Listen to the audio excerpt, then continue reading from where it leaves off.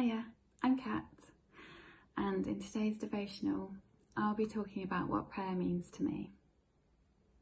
I'm going to start by sharing Matthew 6 verses 5 to 8, and in this section of the book Jesus gives some good guidance as to how to pray. Verse 5 says, "When you pray, don't be like hypocrites, for they love to pray standing in the synagogues and on street corners to be seen by others. Truly I tell you, they've received their reward in full. But when you pray, go into your room, close the door, and pray to your Father who is unseen. Then your Father who sees what is done in secret will reward you. And when you pray, don't keep on babbling like pagans, for they think they'll be heard because of their many words. Don't be like them. Your Father knows what you need before you ask him."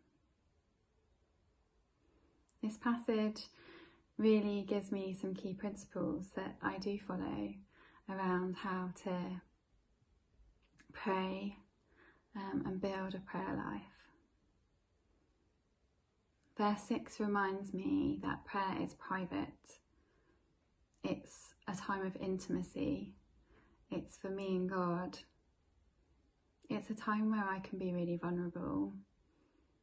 A time where we build our relationship together, one-on-one. Verse 7 encourages me that it's not about how much I say, but more about what I say. I'm encouraged to be real with God, to lay it all down. There's nothing that he will be offended by. There's nothing that I could say that will drive him away. I'm really encouraged not to babble, but to be direct.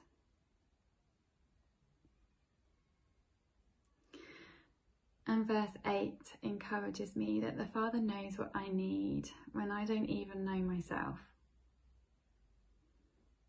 Sometimes I can't form the words, or I can't decipher how my heart is really feeling, but I take comfort in the truth that he already knows. He goes ahead of me. My personal prayer practice includes embodied prayer in the form of yoga. This is where I pray with my body. My body is a wonderful, special, unique gift given from God and made in his image. My body is a vessel. I'm a conduit. I'm here for connection and union with Christ and with his creation.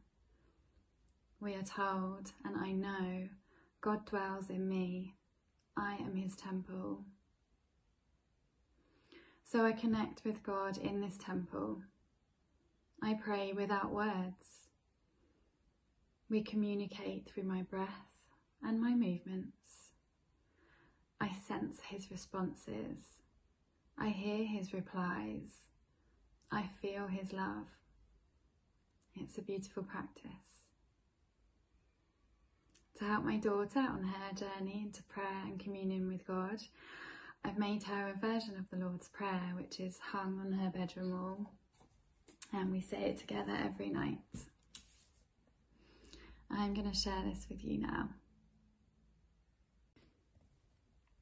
Our Father, the maker of heaven, how amazing you are. Your kingdom come, your plans be done on earth as they are in heaven.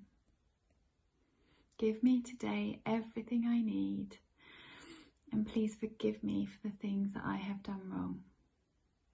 I will forgive others who've wronged me. Keep me away from things that aren't good for me, and Lord, rescue me from evil. For where you are is good. You have all the power, and you are so great. Forever and ever. Amen. Thank you for sharing this time of devotional practice with me. I encourage you to pray in a way that speaks to you and your heart and your relationship with God today. Be well, be blessed.